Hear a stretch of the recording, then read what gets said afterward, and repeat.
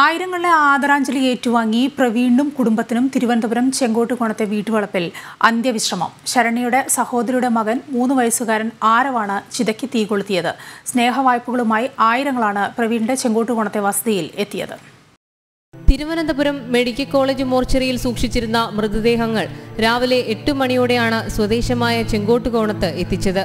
പ്രവീണിന്റെയും ഭാര്യ ശരണ്യയുടെയും മക്കളായ ശ്രീഭദ്രയുടെയും ആർച്ചിയുടെയും അഭിനവിന്റെയും മൃതദേഹങ്ങൾ പൊതുദർശനത്തിന് വെച്ചതോടെ നാടൊന്നാകെ വിതുമ്പി.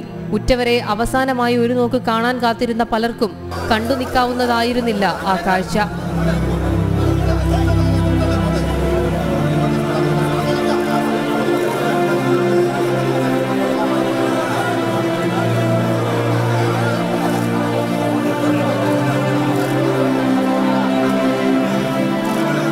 നാടിന്റെ ഏതൊരാവശ്യം വന്നാലും മുൻനിരയിലുണ്ടായിരുന്ന പ്രവീണിന് യാത്രാമൊഴി ചൊല്ലുവാൻ പ്രമുഖരടക്കം നിരവധി പേരാണ് എത്തിയത്. 1.5 മണിക്കൂർ നേരത്തെ പൊതുദർശനത്തിനു ശേഷം സംസ്കാര ചടങ്ങുകൾ ആരംഭിച്ചു. ശ്രീഭദ്രയുടെയും ആർച്ചിയുടെയും അഭിനവിന്റെയും കുസൃതികൾക്കും സ്പന്ദനങ്ങൾക്കും സാക്ഷിയായ മണ്ണ് തന്നെ ഒടുവിലവരുടെ ചേതനയേറ്റ ശരീരത്തെയും ഏറ്റുവാങ്ങി. 3 പേരെയും ഒന്നിച്ചാണ് സംസ്കരിച്ചത്. പിഞ്ചോമന മക്കളുടെ മൃതദേഹം കണ്ട് പലരും വാവിട്ട് നിലവിളിച്ചു.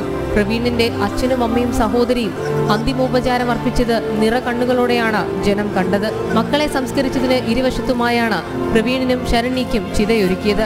ശരണ്യയുടെ സഹോദരിയുടെ മകനാണ് അന്ത്യകർമ്മങ്ങൾ നടത്തിയത്. മരിക്കാത്ത ഓർമ്മകൾ ബാക്കിയാക്കി നാടിനോട് വിട പറഞ്ഞ പ്രവീണിനും കുടുംബത്തിനും സ്നേഹവായ്പകൾ നിറച്ച യാത്രാമൊഴിയാണ് സുഹൃത്തുക്കളും നാട്ടുകാരും നൽകിയത്. ജനം, തിരുവനന്തപുരം.